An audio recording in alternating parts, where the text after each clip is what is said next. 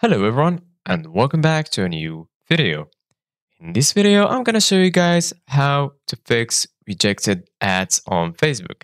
So if you guys are having this problem right now, just follow the steps that I'm gonna show you. So as you can see guys, we are right now on Reddit where they perfectly explained everything about this issue. So as you can see guys here, a guy asked, is anyone's Facebook ads being rejected? And a lot of people answered that they have the same problem.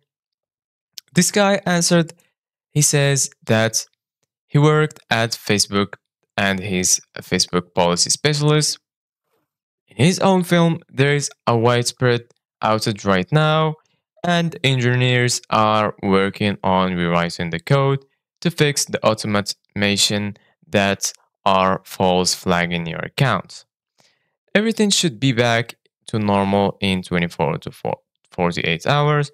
This doesn't mean that if you have legit FB ad policy flags, they'll be waived.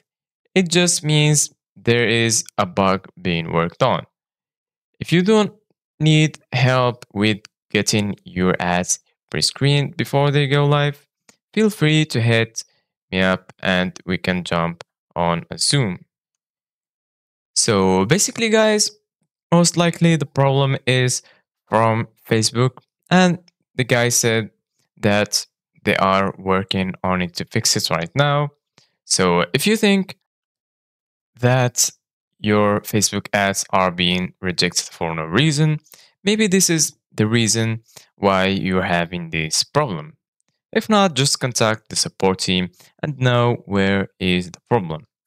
So this is it guys for today's video. Thank you guys for watching. See you guys in the next video.